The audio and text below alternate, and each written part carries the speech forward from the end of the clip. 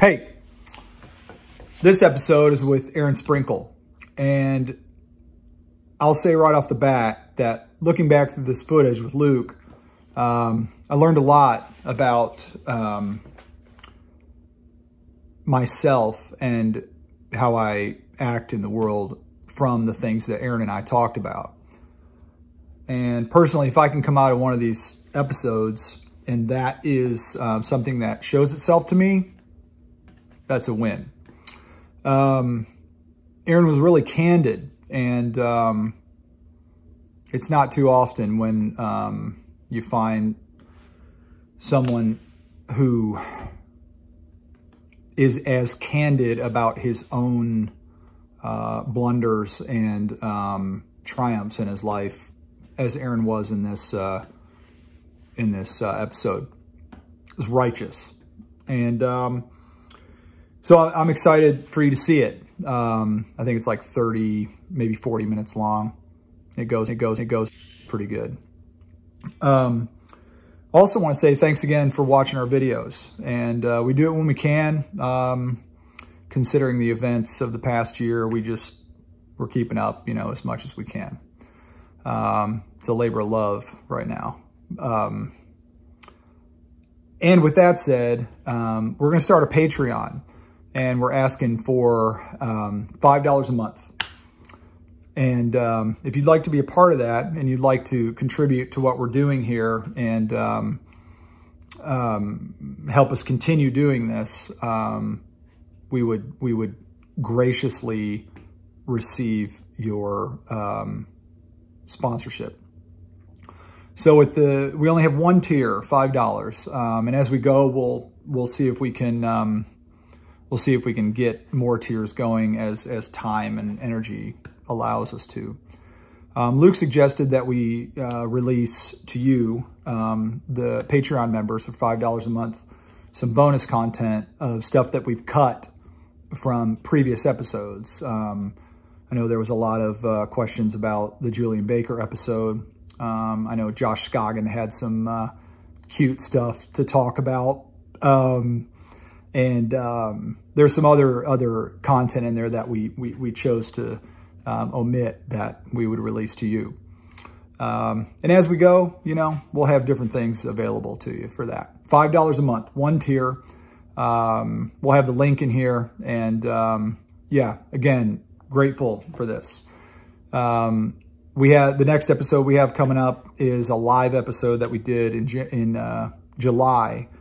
And that's fun to watch too. So hope you all are doing all right out there, and I hope you're even doing good or well.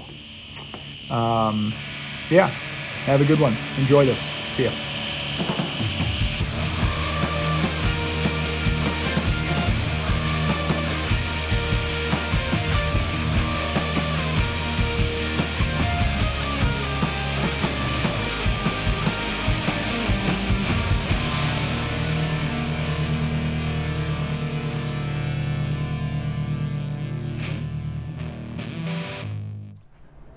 Hey, this is Make It Perfect. I'm Ryan Rado. We are here with our friend Aaron Sprinkle. I can't even believe it. I have enjoyed the work that he's done for decades.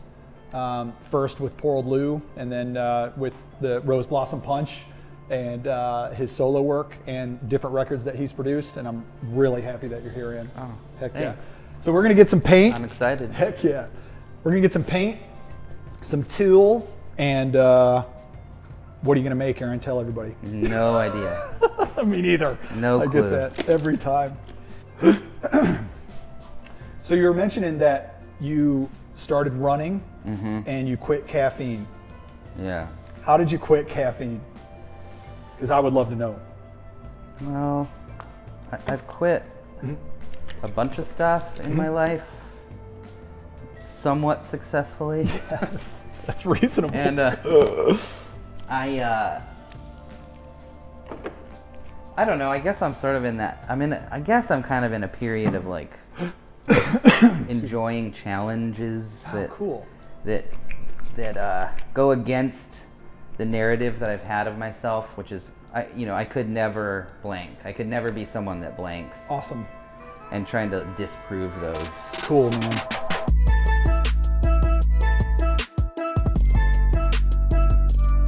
So when I'm driving down the road, I've been known to slam my vehicle into park on the highway. What is happening here, man? This is phallic as hell. I don't care. I don't care. I'm working it out, man. I just need to do this. I'm rolling with it. There we go. So Aaron, you compose for Soundstripe. Yeah. And how long have you been doing that? 2 years this month. Well, what do you think? Well, nothing incriminating, but is it overall a good experience? Oh yeah. Great, dude. Just the best. That's cool, man. Are you producing it all? Yeah, a little bit. Nice. What's the latest thing you worked on? Trying to finish an acceptance album that we've been working on for almost 3 years Sick. now. It will get done this month. Cool. Yeah. Nice. Take a look at where you've been and how you've come so far. Painting with my heart. There it is. What's been on your heart lately that you can articulate in words? What do you got? Well, the usual thing, pain is the usual thing. Oh, yes, I know it well. Seriously, it's no joke. Yeah, No joke. I don't think that's. Oh, man. Do you mind me asking, like, what types of things get you to a spot where it's hard to see past them? Like, what do you deal with in that realm? Wow. That is good. Well, With you. it's kind of like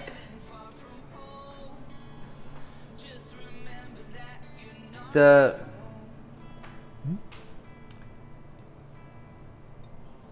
concept of pain or suffering being inherently bad is the most destructive thing in my life. Oh, agreed. Oh, yes, agree. Because all the really damage I've done to myself and others is in the act of trying to avoid pain or escape pain. That's addiction. Yeah. Oh, dude.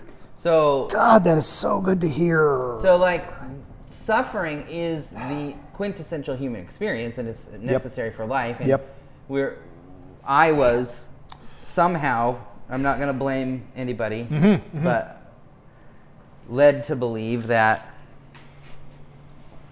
we should avoid it at all costs. Why? Because it's hard. Because it hurts. Yeah, and it's even potentially evil to entertain absolutely. those things. It's a warning sign that sin is present or whatever. You know what I mean? So unreal.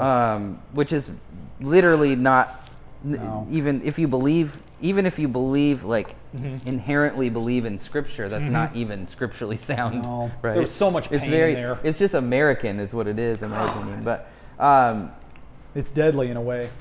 yeah, or modern or whatever you want to call it. But so I'm trying to like get to that point where I can maybe look at pain. I'm not good at this, but look at pain as possibly even something to look forward to, because it really actually is a catalyst for growth. Yeah, dude. Right? It's like a gift almost. So,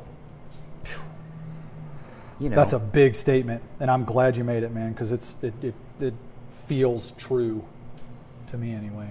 Dude, I'm fucking serious, man. Well, yeah, and the only thing we can actually, or I shouldn't say we, the only thing I can do, literally the only thing I can do is accept. That's it. That's all I can actually do. God, man. So that's the only power I have is to accept, right? Other than that, I'm pretty much powerless when it comes to anything else. Man. And that's that notion of surrender. It's like, and that is a terrifying thing to accept. Yeah. I was just hanging, man, that's so good to hear, dude. Like, avoiding big emotions in general, or being taught to avoid them because they're potentially, they're dangerous. I mean, they are. Yeah. So why would you avoid that kind of danger? But like you said, avoiding that kind of danger, it almost transfers the danger outward. You see what I'm saying? And it's really tough to feel those huge emotions, man, straight up. How do you do it? Well, I guess self-reflection is one good way. How have I created my own circumstances, you know? God damn. Yeah, well, and then, so I also have this thing where I think that the sign of me being content or successful or happy or good is that everything's going exactly how I want it to. So that's what that would look like, right? But that is the worst way to look at life. I agree. That you could, because all you're going to look at is deficit. You're going to look at what you don't have, what you're not doing, what you're not achieving or thinking or any of that. Yep. So, and it makes me inherently entitled because I believe that I deserve or get to or at least have the opportunity to achieve that stuff. But in reality, what I should be doing is focusing on accepting what is, because that's all I really can do. Sure. And that will. There's a book that I really like called The Subtle Art of Not Giving a Fuck. Oh, I don't know if yeah, you read I've heard book, that, but he talks about how seeking out happiness is a negative experience, and accepting what is, and accepting pain and looking at that as just being a normal part of life is an inherently positive experience. It's the way to that surrender and proverbial happiness, you know? Yeah. And then you got to define what is happiness. Just looking at what is like looking for happiness in general is just a really negative thing. Dude. So, and that goes against sort of what I would think would be like instinct. Okay, I get that. Because you want to minimize your suffering in general, you know? But I'm so entitled. So because I'm so entitled, I'm constantly thinking about how I feel about myself and how do I feel and what's happening to me and how I feel. And, you know, like a lot of artist people, I am very focused on myself and my experience of my feelings and how are my... But how is what's happening affecting how I feel, you know? And there's room for that, you know? Well, like of course. Yeah, for sure. There has to be. But when it becomes like pathological and you're just myopic all the time, it's like, dude, grow up. That's what I'm saying to myself. Same, bro, same. And that's a huge problem in my life. It's not something that gives me any benefit anymore. Maybe it served its purpose at some point. See, that's a killer statement to but make. It does not anymore. I just become really validation seeking, and when I'm in that, I don't realize that I'm projecting my feelings on other people, and but I'm getting better at noticing that. So thank you, God. Dude, that's all. You know? That's like my entire problem. It's just if someone isn't validating me, then they think I'm a piece of shit. God, what is that? Okay. So that I feel like that is instilled from maybe I'll just say like a parental figure, and then it's like it's their search for validation is paradoxically expressed onto you, like they're projecting their insufficiencies onto you, and then it's interesting how it just manifests throughout your life, you know? Yeah. And like healing that and recognizing it, self-reflection, and I'm not talking about being self-referential. I'm talking about like, how did I create my own bullshit? Yeah. And that's hard, man. That is really hard. Can you recall when that started for you? Because I feel like it happens a lot, but then all of a sudden it's like, okay, I'm self-reflecting for real. And if I need to ask in a different way. Okay. No. Gotcha. Offhand, I would say there's two kind of monumental moments in my life, two of which have happened more than once. Cool. But I love it. Is getting sober. Awesome. And then my deconstruction of my faith. Got it. Obviously a huge one for me as well. Which one do you want to talk about first? I'm just I'm using the term deconstruction because it's easy to kind of give it a label that way. But, you know, I People think should do that. We all have a different journey, you know, different experience with that, and a different end that we get to with that, and that's fine. But I'm happy to talk about either one of those things. Let's talk about the addiction first. Can we take a break? Damn it, Luke. Sure.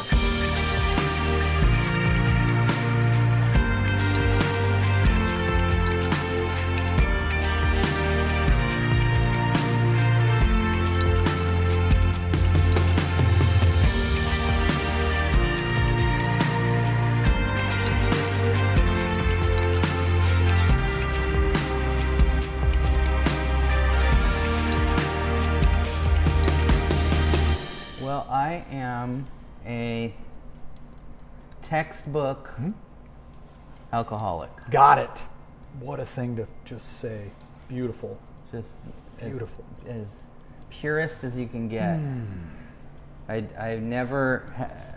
haven't really even done drugs at all. Great. I just great. drank enough for everybody. Yes. It's a great thing to say. Yeah. So that's, that was something late too. I was late to it. Oh, like what age did it start? 20s, mid-20s maybe. Sure. It's when it really became. I didn't have my first drink until my 21st birthday. Wow, dude. And I didn't even finish it. It was a beer that I didn't finish. What kind was it? It was a good beer. Nice. Some, Seattle microbrew thing. Did you feel bad about drinking? Oh. Just like in the beginning even? No. Okay, cool. It was just on my radar zero. Like Cool. absolutely it wasn't like a thing where I was like, I definitely, if someone would have been like, do you think it would be a good idea for you to drink? I would have been, no, that's bad or a sin or whatever. Totally. Yep. But it wasn't something I was like trying really hard to not do. Yeah. Or like trying to keep out of the way of. It just didn't present itself. Sure. And I didn't really have an appeal. It wasn't something I fantasized about or anything. You know what I mean? In any kind of capacity until I would say my late teens. I did start to sort of romanticize it from just I don't know what. Just it's romanticized For sure, definitely. but I was also I kind of romanticized self-destruction and pain and all that anyway. Yep. I mean, there's something. The Cure is my favorite band, so. Oh, nice, excellent. Of course. Right.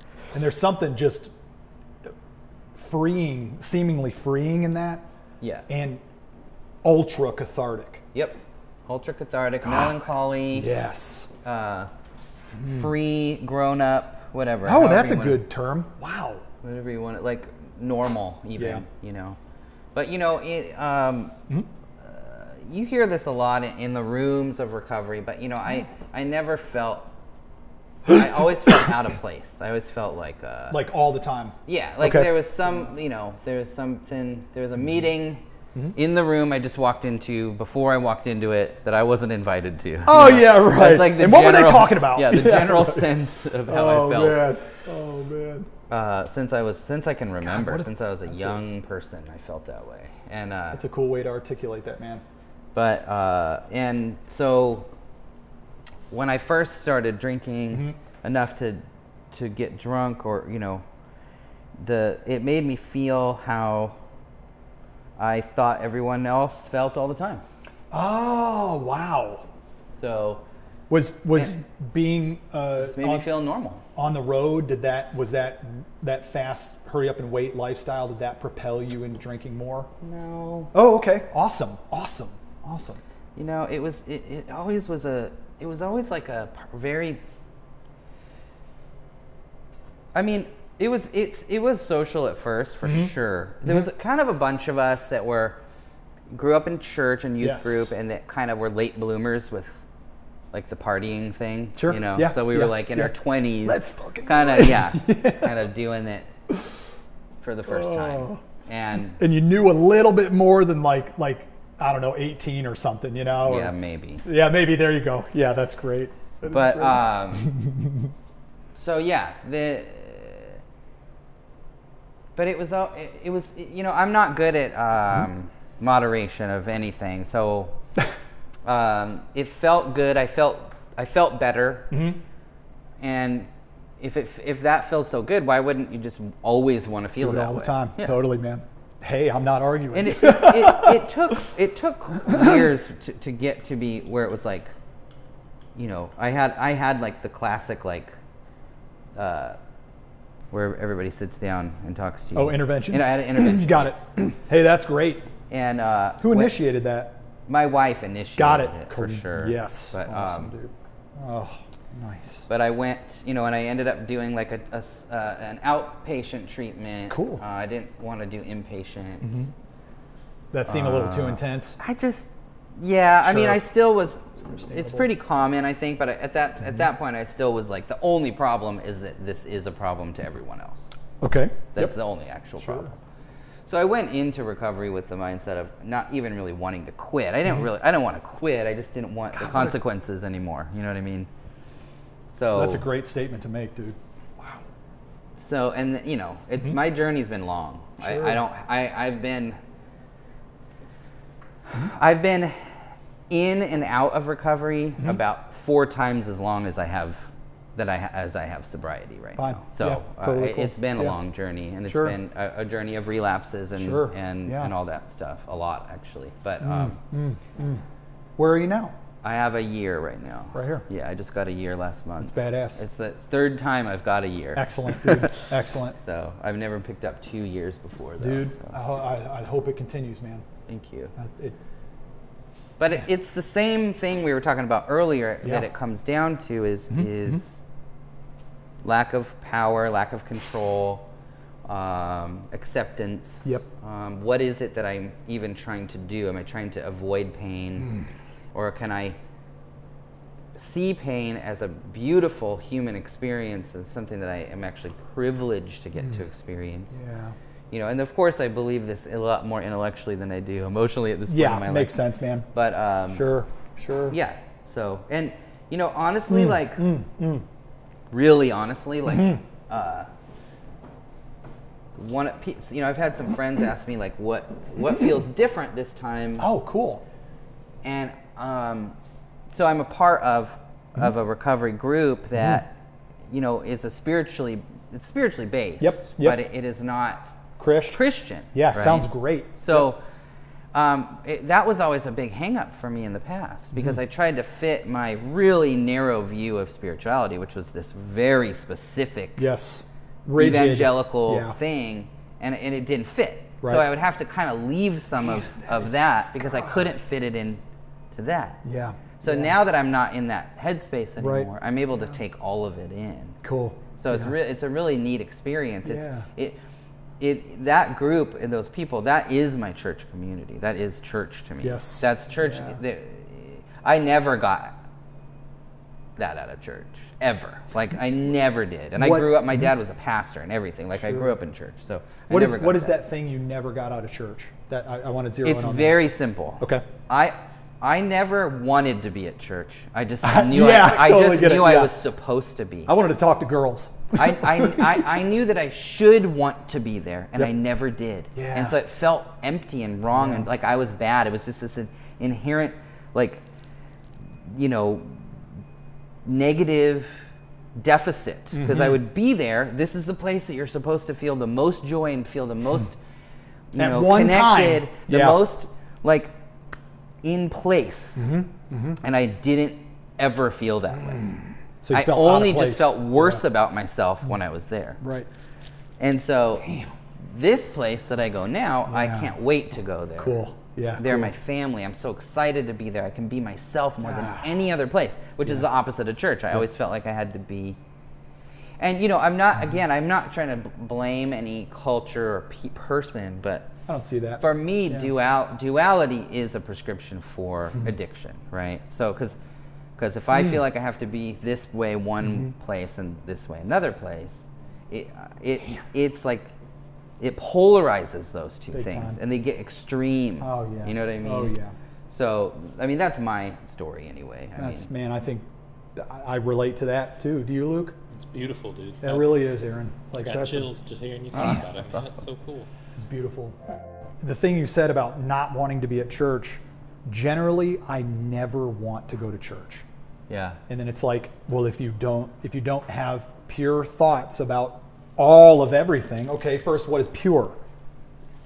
And if you don't have like church aligned thoughts with your experience, then there's something wrong with you. Well, yeah, there's things wrong with us, but it's like, is there something wrong with us because of the way that you're laying out this structure and the expectations of how you think every unique human personality should act? Yeah. It's like, just give us all a minute. You know what I mean? And it's really fast and urgent that you make up your mind, you know? And I I think those duality and the black and white decisions happen in that, and then you make decisions that you don't feel are okay. 100%. Yeah. It's fucked, man. This decisions that I feel like I should make are the worst decisions I've ever made in my whole life. That's excellent. Like, yeah. Ooh, that's a quote, dude. Boom, dude. I love that. Oh yeah. on both sides of the spectrum. Sure. Frick. Frick is, Fuck. Frick's a word we need to bring back. Frick's a big one. I really like frick. Oh my God. Mother fricker. Mother liquor.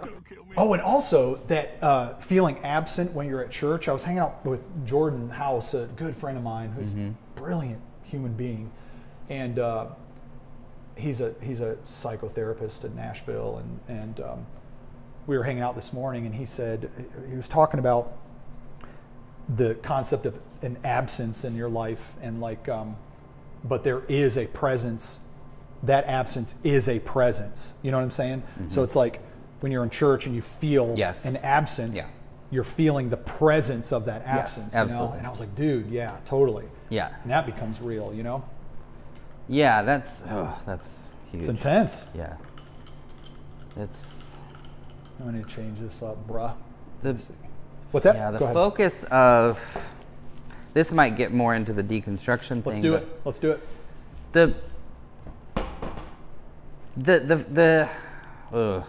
This is something I've never said on Let's record. do it. So Try it. hopefully my parents don't watch this. Got it. So look right into the lens and say it. There's an inherent problem with the gospel that I was taught as a child. Yep. For me. Yep. Sure. I'm not going to judge anybody else that feels that way, Yep. but it's that God is all about grace. Jesus died because of grace.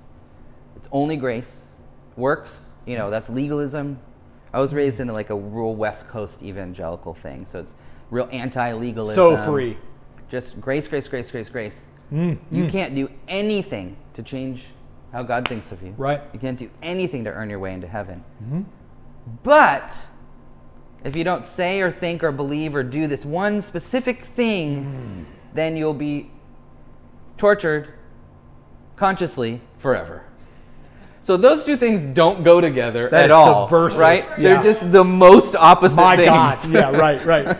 So that is at the core of all of the things that are fucked up about me. That's like, excellent. I think that's like the foundation upon which all of my problems rest. What a thing to identify. Yeah. You know what I mean? Yeah. So how do you move from that? What do you said accept?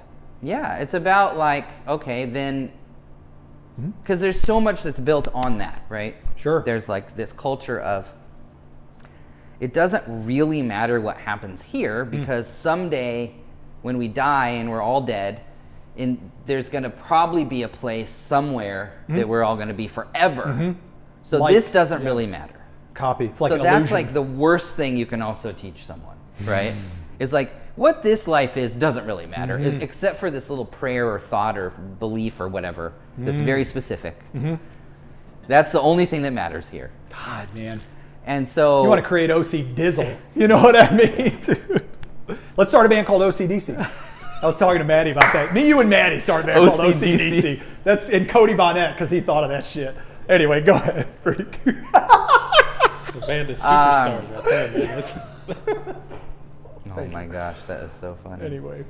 So yeah, there's this huge polarization between what you're taught to sort of portray from a grace standpoint. Right. But then if you actually look at the actual logistics of what you believe, ain't happening. Yeah, it's not happening. So that to me is a culture of look one way, think another.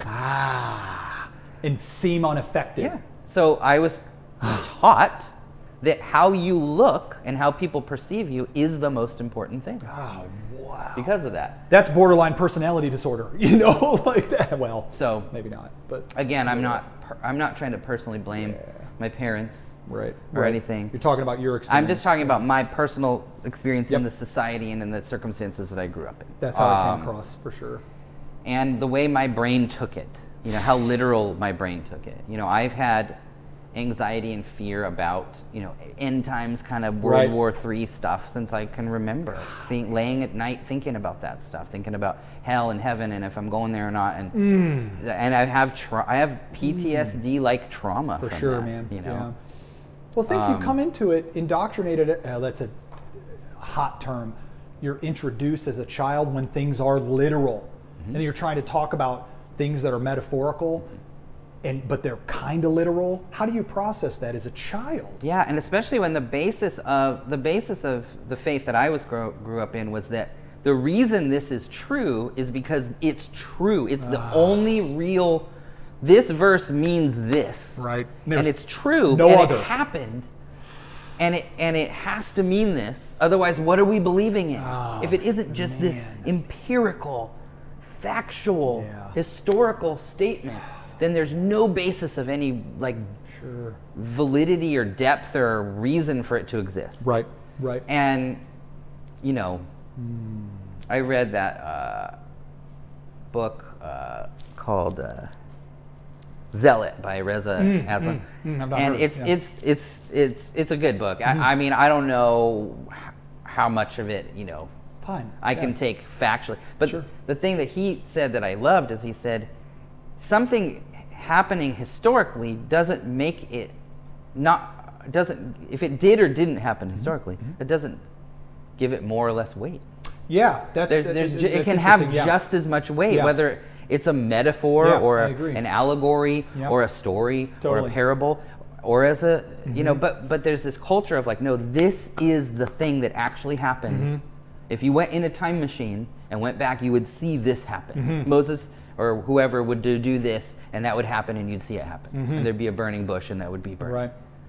And there's no room for any metaphorical. No, there's no room for anything outside of that. And that rigidity really is so. It's not a good.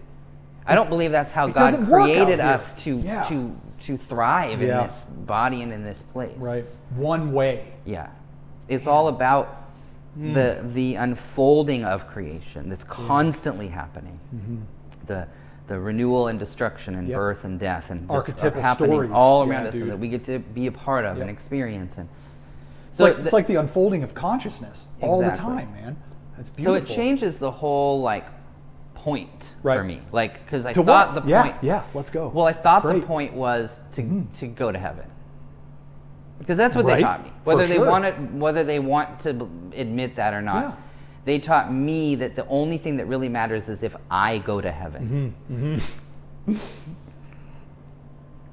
Good luck. Yeah, that's kind of crazy when you put it that way. Don't make any mistakes. Yeah. But you can make mistakes, Yeah, dude. But now I can try to start thinking about if... Listening. So, part of the deconstruction is, okay, if that's not true, then... What is? Then everything's fucked. Nothing matters. God, man. But it could also be, maybe I could try, to do... I could see if I could do less harm today than I did yesterday. Oh, I like that. Hey, that's one thing. Sounds doable. Yeah. Yeah. Or I could try to be useful to people. That'd be cool. I could try to not only think about myself all of the time and how I'm experiencing whatever's going on around me. So those are things I'm working on that I'm really bad at, but I'm working on them. Hey, dude. It's cool to even say it, dude. Yeah. It takes a lot to even say that. Well, I wouldn't be here thinking about values, for instance. Yeah. It's a worthy thought process. If I hadn't gone through all the stuff I've gone through. So is it almost like pain? It's like we think horizontally a lot of times, but pain kind of is a vertical thing. It's almost like goes down. And what produces the self-reflection is the raw look at how you've created your own pain. Absolutely. God, man, it's so righteous. The worst things that are the most difficult or painful things in my life are the things that make me the most useful to other people. Damn, dude. Man, it's so beautiful to be able to experience these things and just shitty while you're in them. But like you said, being grateful for the pain, man. It's like I'm trying. That's a really hard thing to do, but I'm good to hear it. I mean, I'm glad to hear it, you know?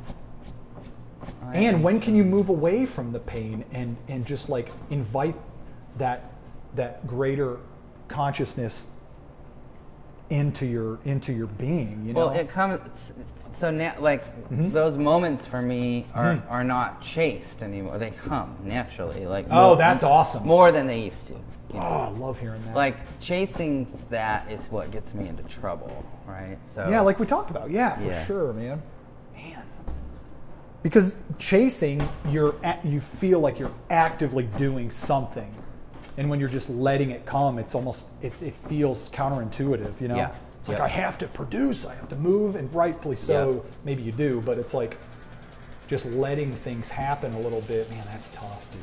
Yeah. That's tough, man. Dude, I feel like I'm in Seattle rain vibes. You know what I mean? Yeah, You turned it. Did you turn it? No. Awesome.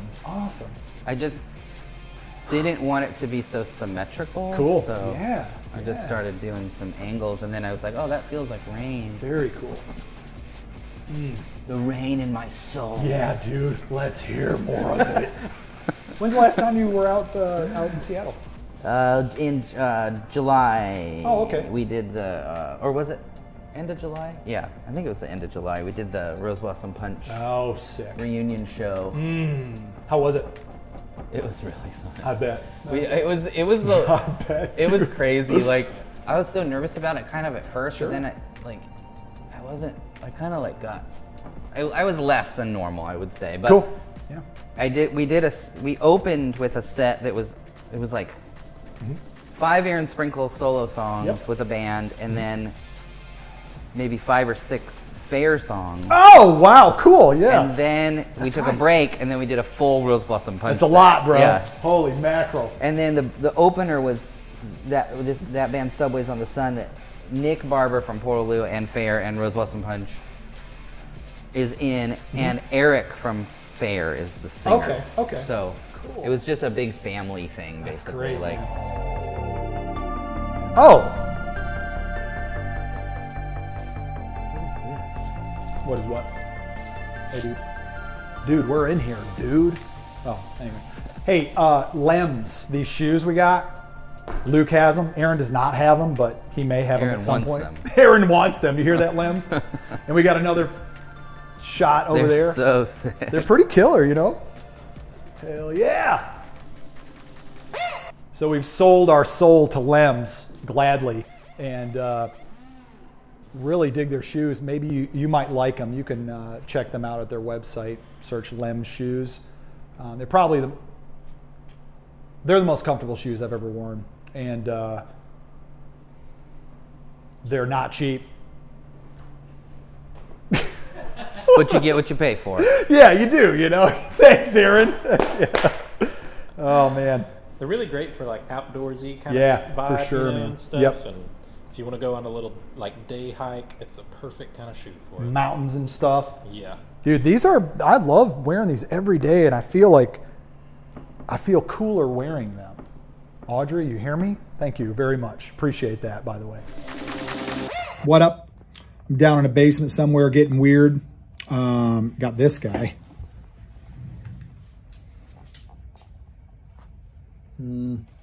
He's bummed. It is a bummer anytime you put a cone on a dog. There's just so much shame in their eyes, you know? He's got some skin issues, and just had to do that for him and put the sulfur medicine on his skin so he gets better. He'll be better. Jerry's Autorama in East Nashville is reopening after they got obliterated by the tornado earlier this year. They'll be open end of November, December 2020. So whatever you're working on, go in there when they reopen. And they do framing there too, and they have whatever you need for whatever project you're working on. And if you don't know how to use something, you can ask them and they'll tell you how to use it. They're pretty nice. Party on, party on, party on, party on. Kingdom come, thy will be done. Jerry's Autorama, feels like heaven. Well, you went and saw Korn recently with your dad, right, Luke? That's tight as hell. That's It was fun. How was it? It was great. It was Cool. super cool. I mean, Was it packed? Yeah, and we went to the Birmingham show. Yeah, It was outdoors, and you know, imagine the type of people that are at this thing. What kind of people, Luke? Let's hear it. What kind of people are at the corn show? The nicest, most beautiful. There you go. Absolutely. In Alabama. People you've ever seen. Corn has the most, just the sweetest fans. Yeah, dude. And it was a great time. That's cool. What's some of your favorite corn songs, Luke? Well, of course, you gotta love the classic "Freak on a Leash." Leak on a Freesh. I remember one time I was listening to that in Walmart. Yep. And I was trying to go get some dog food, and there was an old lady next to me, and it was right as it got to the part with where he does the whatever it is, his scatting thing. Oh, yeah, right. That shit's killer. Oh yeah. And so I had it cranked in my headphones, and I'm next to this old lady, and I'm not thinking one thing about it. Right. And I'm getting my dog food, and I look up, and she's just kind of looking at me. You know? Were you scatting, dude? Oh, okay. I wasn't doing nothing. Did she hear you? Or she could probably hear it? heard it. I mean, I had it cranked in my headphones. You know? She needs to probably loosen like, up. What is he listening to? I get really into Christmas cookies, and I was buying stuff. Where was I buying it? I think I was buying some sprinkles, and she just thought it was so funny because she saw my name on the card. What do you think about your last name, Aaron? What do you got? Do you ever? I mean, when you were a kid, were people fucking with you a little bit, or was it like? Always. Yeah. I got radio. God, made me cry, dude. Yeah, I got really. It was. I hated my last name until. I can kind of remember the first time I realized that I didn't hate it. This was so funny. There's this guy named Sam that went to. He was kind of in our youth group, but he was older, and he was this like. That was me. Metal guy. Yeah. He had the curly like tinted hair. And he was awesome. Cool, dude. cool. But when he first found out what my last name was, he asked me if it was my stage name. Sick ass. And I was like, oh, maybe Thanks, it's Sam. cool. Yes, definitely. That's sweet. He's like, Sprinkle, is that your stage name? Hell yes, Sam. That's awesome. We need to find him. I know. Make him some damn cookies. Thanks, Sam. Sam, thank you, dude. That's cool. Well, hey, this has been Make It Perfect. Had a just stellar blessing of a time with our friend Aaron Sprinkle. And Aaron, how do you feel? Good. Good. Yeah. Very cool. I had fun. Good. Making a mediocre painting. Hey, man, it's about the process, you know? I'm stuttering. I'm stammering. I want to call attention to your tattoo on the left side of your neck and this. Oh. I looked over and I looked at your neck. I'm like, no shit, dude. And whether I didn't even think about that. The Ouroboros, literally never thought about it. Awesome. Yeah. And maybe it's not. Maybe it's, you know. Well, I actually. We were talking about stuff like that, though. Yeah. I'm really into that whole. Yes. Myth. Thought. Story. Yeah. Concept. It never changes. Yep. Yeah. Dude, definitely. that's cool. That was my own feeling on that, obviously. I thought it was really love cool. that. Heck yeah. Very cool. Well, hey, thanks again. And yes, Aaron Sprinkle, I feel like we had a great time. What do we do now, Luke? I have like 6 or 8 monikers that I compose under on Soundstripe, and there's tons of it on there. And I'm working on a new solo record that'll be out this year at some point. Cool, man. What's the Instagram you have? What's that? Aaron Sprinkle. Just Aaron Sprinkle. Yeah. Got it. Totally cool. Make it every time. Make It Perfect Show on Instagram. makeitperfectshow@gmail.com. Has anyone emailed us? Yeah, Ranica's. I did. Aaron did too. That's right. That's how I asked you if I could come on your show. It was so righteous. What did he say? He said, hey, in the subject line, and then he said something along the lines of, I would like to formally invite myself. Yeah, I said I would like to formally invite myself. I love that. God, that's so good. I wish more people would do that. I loved it. When I saw that pop up, I was like, Anyway, thanks again for watching our show. If you make it till the end of this, we're going to be starting to sell these paintings that we make on these on our shows with the consent of the guest to kind of help us keep doing these shows. You can sell mine for 10 grand. I'm fine with it. Yep, 10 grand. You hear it? Ready to go. You got that kind of money? That's the end. Yeah, that's awesome. You got that kind of money? Oh, that's good. Aaron, that was fucking radical, dude.